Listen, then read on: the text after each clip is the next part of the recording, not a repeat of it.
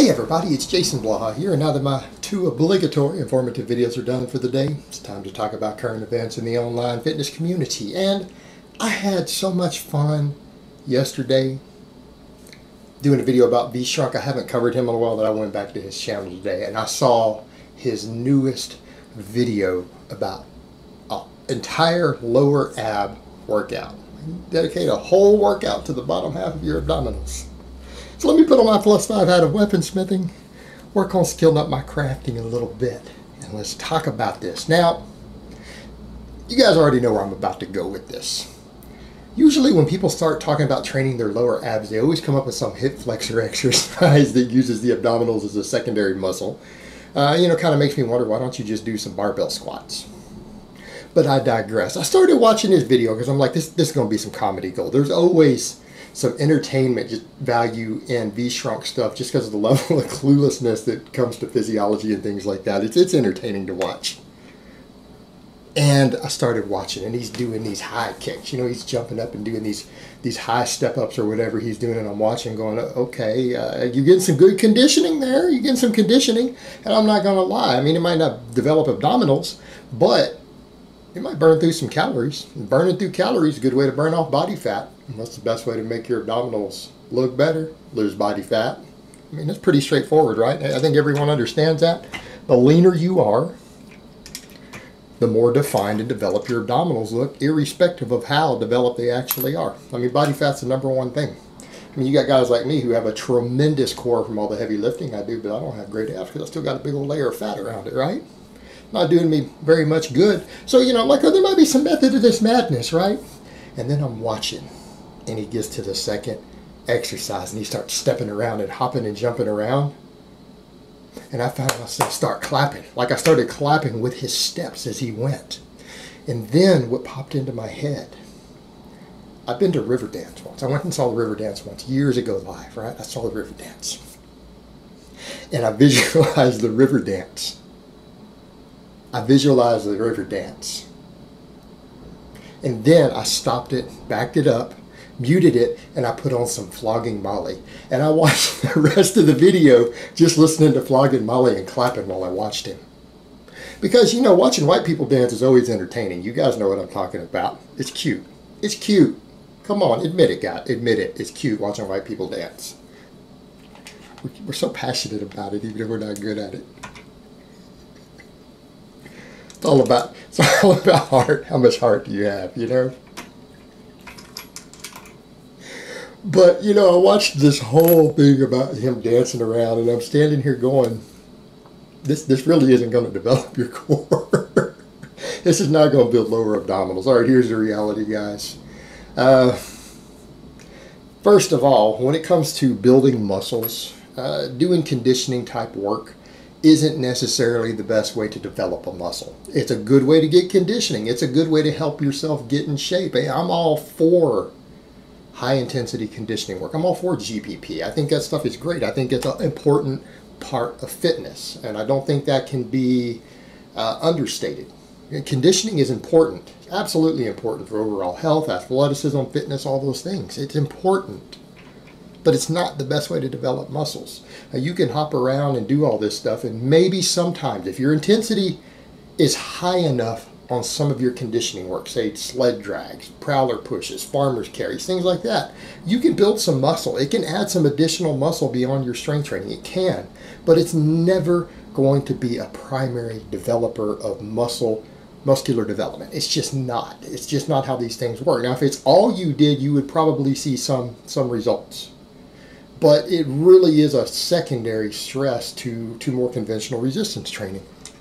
The other thing, people have these weird ideas that they think that they can isolate different heads of a muscle. And people need to understand, we're talking about abdominals. Your abdominals are one muscle. A lot of people don't grasp that. They don't understand that. They're thinking they've got 6 abs plus this lower ab. No, that's one muscle. Just like the bicep, that's one muscle, right? From here to here, that is one muscle. There's a little brachialis along the side, but that's one muscle. What you need to understand is that the reason your abdominals are separated, when you get lean enough to see it, right, is there's connective tissue that runs over the top Like those lines in the six-pack is a sheath of connective tissue. It's like a net of tendons running through there, right? It's connective tissue, kind of separating deep ridges into that muscle. But it's just one solid muscle. And in fact, when you get deeper below the connective tissue, that muscle is all connected together as one piece. It's this one big old piece of steak that runs from your rib cage all the way down to, you know, your nether regions. It's one muscle. And like with anything else, you can do certain things that might slightly emphasize certain terminal ends of a muscle, but your abdominals really, it's one big muscle. You can't really separate it out. Furthermore, you know, we get into this whole point of you know, what are you trying to do with it? You know, let's be honest here. I'm not saying people shouldn't do some extra core work here and there. Don't get me wrong. I'm not saying they shouldn't. I'm not saying there isn't merit to it. But if you want to get the baseline development for your core, your basic exercises cover that. What do I mean by basic exercises? I'll name 3 right now. The barbell squat, the deadlift, the standing barbell press. Right there, those 3 exercises are probably going to contribute to more core development than most of what people are out there doing. If you build those basic standing exercises, that helps a lot. You know what else has been found to develop your abs pretty well? Chin-ups. Chin-ups. All those exercises contribute. And the thing is, all these people that are doing these step-ups and this other stuff and getting a lot of hip flexor involved, aren't you going to get the same thing with a squat? Put your efforts into some barbell squats. You can build a very respectable core doing these big basic exercises and putting your focus on them. All right, it works very, very well. You know, in addition to that, if you want other stuff, I mean, again, most of these exercises do. The only basic exercise that I usually recommend that doesn't really build your abdominals is going to be something like the bench press or the weighted dip. But all the other exercises I usually recommend, they're mostly standing, or they move your body through space in a way that still contracts the abdominals, like the chin-up. All these standing exercises will work wonders for your core development, strengthening it, developing those muscles. You know, in addition to that, you don't need all these high step-up and stuff. I mean, you don't need this extra hip flexor work. I know you could do conditioning work for that, but if you're trying to build your core itself, heavy, short range of motion weighted crunches, maybe standing crunches with bands or cables, which you guys have seen me do in the past. I'm a big believer in standing crunches because, again, those things carry over to the other lifts. I mean, ultimately, if you want your core to be well developed for whatever reason, there's always a sports specificity aspect. If you want your core to be stronger when you're standing, which is what's going to happen in a boxing match, right? That's what's going to happen usually, you know, on any playing field, a contact sport. Your core is going to be most needed when you're standing. Well, and if you go over to what carries over to your other exercises like squat, the deadlift, the standing press, the power clean, any of these exercises, you're standing on your feet. So I tend to recommend core work that does that. Now, granted, he was standing on his feet, but the point is a lot of this stuff, again, it was more heavily involving the hips than it was the actual core. And I'm not saying we shouldn't do both because, again, we know that compound movements contribute to better overall development, even for muscles that you in theory want to isolate. But again, this is just a lot of conditioning work, jumping around all this stuff. It's not really strength training. There's not going to be a direct hypertrophic effect, which is what you're looking for. I mean, let's be honest here. How are you going to change the look of your abdominals? There's only 2 ways you're going to do that. You're either going to have to build the muscle up, or you're going to have to burn the fat. That's it. There's nothing else you can do. It's not like just doing this extra stuff's going to tone it up. Now, a lot of that might contribute to making you leaner. Don't get me wrong. I mean, doing 15 minutes of hopping around and jumping and dancing and stuff can burn through some calories, you know. And if you are at maintenance right now and at the same body weight, and you were to add that every day, you would probably start losing a little bit of body fat, and that would probably contribute. But it's just not going to significantly contribute to your core development compared to actual resistance training. And I'd say most people wouldn't need anywhere near the amount of abdominal and core work that they do if they just built a base on all these standing basic exercises. You know, and what I mean by a solid base, spend the next few years getting your standing press up to 200 pounds. Get your squat up to 400. Get your deadlift up to 500. If you do that, I promise you, if you get lean enough, you're going to have an extremely well-developed set of abdominals.